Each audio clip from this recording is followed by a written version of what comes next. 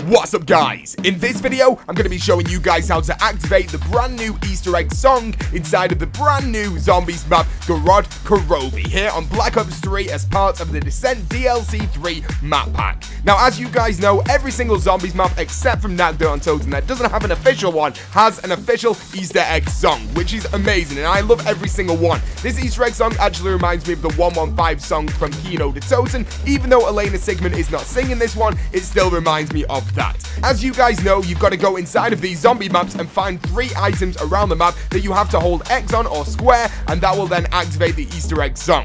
In this case, fitting in with the crazy Nikolai storyline, we have to go and find vodka bottles. So the first vodka bottle is located just through the spawn door. So you buy the first doors at spawn, make your way through, and it's on this couch right here. So hold X on that or square, and that will activate the first one. The next one that we're going to go over to right now is over near one of the dragon corners of the map, where you can spawn a dragon in. It's next to the yellow dragon section. So if you make your way over there, it'll be on this shelf just over here, guys. Nice and easy. The next one that you've got to find is down the stairs near Juggernaut. It'll be on the floor near one of these cars, and you'll be able to find that. Hold X or square, and that will activate the Easter egg song, dudes. I hope you enjoy the song. I'm going to let it play right now, but thank you for watching, guys, and peace out.